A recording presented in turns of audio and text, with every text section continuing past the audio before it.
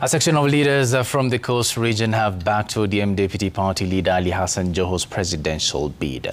Speaking in Malindi, Kilifi County during a food distribution to the less fortunate members of the society, the leaders described Joho as the most suitable candidate in ODM for the 2027 contest, should ODM Party Leader Raila Odinga be appointed the chairperson to AU. Led by Malindi MP Amina Mnyazi, the leaders say they will traverse the country to campaign for Joho ahead of 2027. Wanasema mbona unaenda mbio bwana? Wewe kuja pole pole unaenda. Mimi ndio nimeanza na sirudi nyuma. Sirudi nyuma.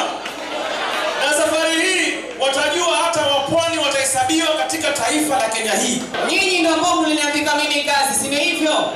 Sasa mimi nimekuja kuomba baraka zenu ili niweze kuzunguka na Ali Hassan Joho. Watu wa Malindi mnanipatia baraka zenu ama mnaniambiaje? Ukikataa mtaviacha. Ni mseme nyinyi mnataka vipi watu wa Malindi? Leo hii Ali Hassan Joho ameita ndugu zake wa pwani, ndugu zake katika jimbo letu ili amkatwende ni watu wa Ghana. Ingekuwa kituko. Washaanza mshene huko. Kwa nini? Kwa nini? Ndio ishangoa nanga hilo na haisimami.